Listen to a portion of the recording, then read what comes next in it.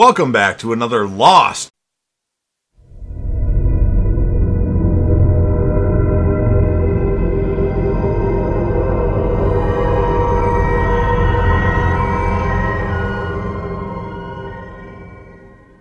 Season 1 episode review video. Before I get into that though, pretty important, if you are caught up to the point where I am and rewatching or watching Lost, or you're just not entirely sure, then you definitely need to take the initiative and pay attention to the episode's title, which of course I'll mention, as well as put in the description. If that happens to be the case, you find out that you're not caught up, it would be my recommendation that you don't watch this video any further to avoid any potential spoilers. And for all of you out there that are wondering, I've seen Lost a few times. My first experience with the show was watching it live. I started with season 5 of the show. My roommate at the time was a very big fan of Lost, and he kind of clued me in on some stuff. Of course, I was lost with some things, but I liked the show and watched till the end, and then went back and watched the other seasons of the show. And then in 2014, I rewatched the show, and then in 2020, I rewatched the show. But I've never really done a deep dive like this, like taking my time. It's been more of a binge watch real quick thing.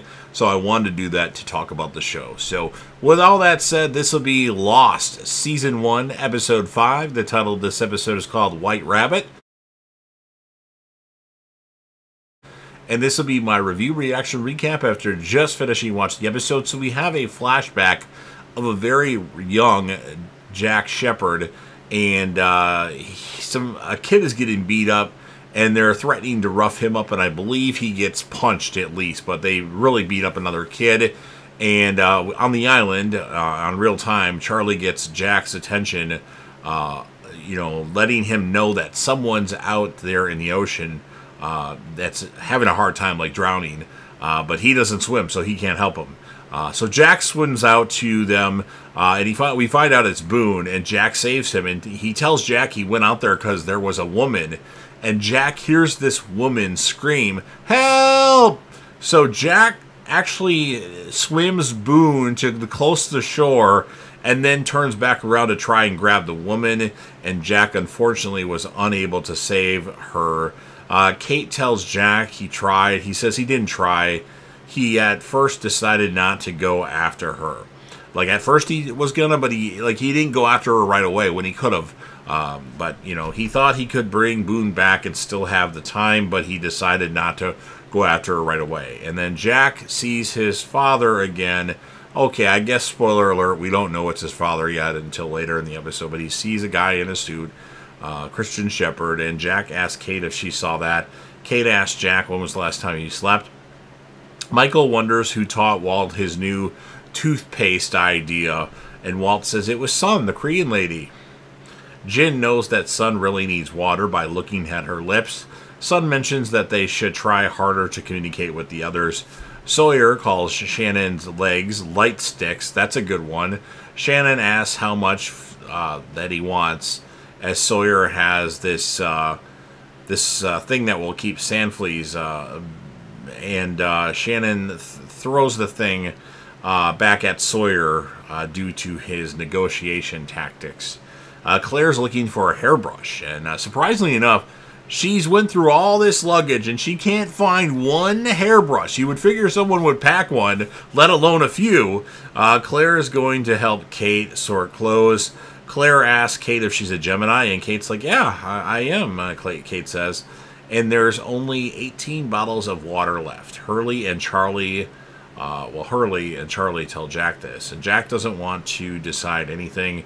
And then we have another flashback of Jack when he was a kid, and it's talking to his dad, and he asks Jack if he wants to, or his father asks him if he wants to tell him what happened with the fight thing. And Jack says Mark got jumped, but they didn't jump him. And he tells Jack, you don't want to be the hero. You don't want to try and save everyone. When you fail, you just don't have what it takes. And then Boone asks Jack why he didn't leave him. He could have made it back to the shore. You were drowning. You are the savior. Look at me. And then Jack sees his dad again. And then Jack runs after him. Jack's mom. There's some words that I forgot here. Jack's mom, she wants Jack to bring his father back. And Jack says, I can. And she says, you don't get to say I can after what you did. She says that he's in Australia currently. And then Walt tells Kate that Claire fell down. Charlie and Michael get Claire inside the tent, but I put Kate anyway. Kate tells Claire to wake up, and then Claire does wake up. Charlie says that the water's gone. Someone stole it. Locke says he'll go look for the water in the jungle. He says he wants Kate and Sayid to stay back at the camp with the doctor gone. Jack screams, "Where are you?" Before the plane crash, Jack talks to hotel staff in Australia. His father was popping pills and drinking. They recommend that he talk to the police, and then Jack takes a tumble. This is in real time on the island and almost falls off a cliff. Locke is able to save Jack as he was falling from the branch that he was holding onto. Charlie goes back to check on Claire. She's been out a couple hours. And then Charlie wonders why Locke packs 400 knives. Sayid asks where Son got some water. Jin comes over and gets in Sayid's face. And Kate asks who gave this to you. And then Jin points at Sawyer. And Sawyer's looking at his stash hidden in the jungle. And Kate tackles him. Kate tackled Sawyer. Kate's like 80 pounds. Okay, Kate's more than that. She's probably 110 pounds soaking wet. And Sawyer says, it's about time. Where's the water? Kate says. And then Sayid pulls Sawyer off of Kate.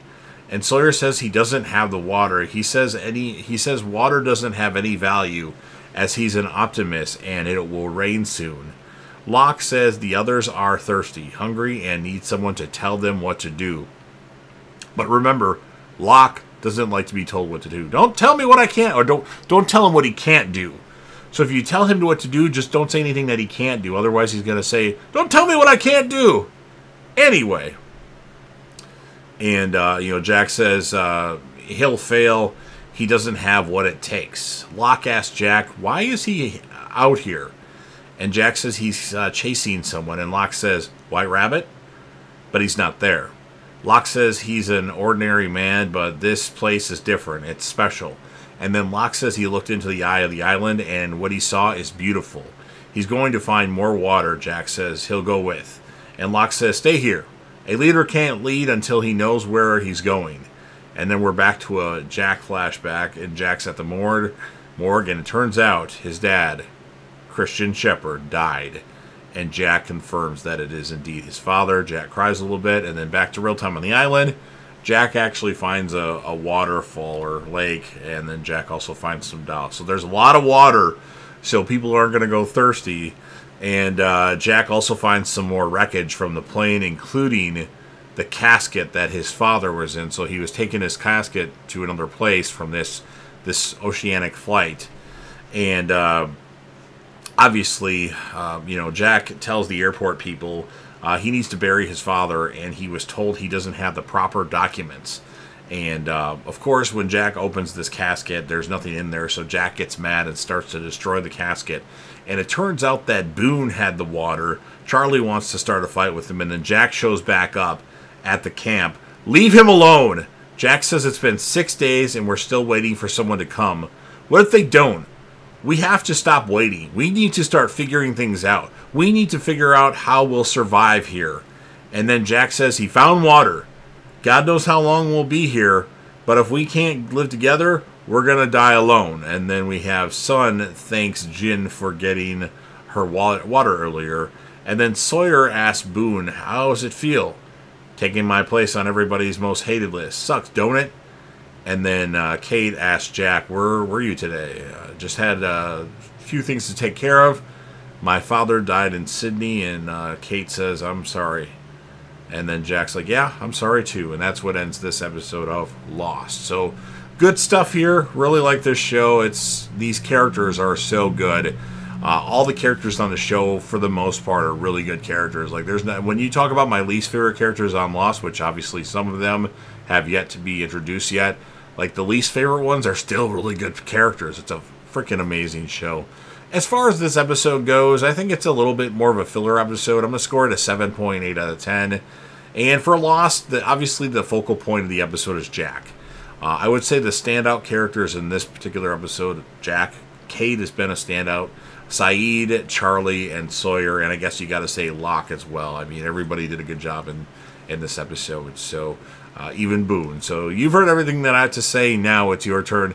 If you're a fan of Lost and you want to help me with the YouTube algorithm, please don't forget to Hulk smash the like button, otherwise the smoke monster will come after you. And keep in mind, I cover a lot of stuff on this channel. Lost is not the only thing I cover, so if there's something else that you might be interested in and don't know about it, check out my playlist. I cover, UFC fight reactions, franchise ranking videos, but I also cover The Walking Dead, Dexter, Breaking Bad, Lucifer, Shameless, Big Bang Theory, Game of Thrones.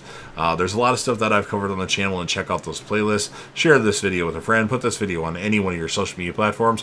Don't forget to sound off in the comment section about what your thoughts are on this episode of Lost. What would you rate this episode, and whom would be your standout characters of the episode? I know Jack and Kate probably dominate that list. And then last but certainly not least, don't forget to hit that sub button. You're watching the video anyway. Subscribe to the channel, join the team, share your damn support, and be a personally special. And you never know what you're going to see on JDev TV.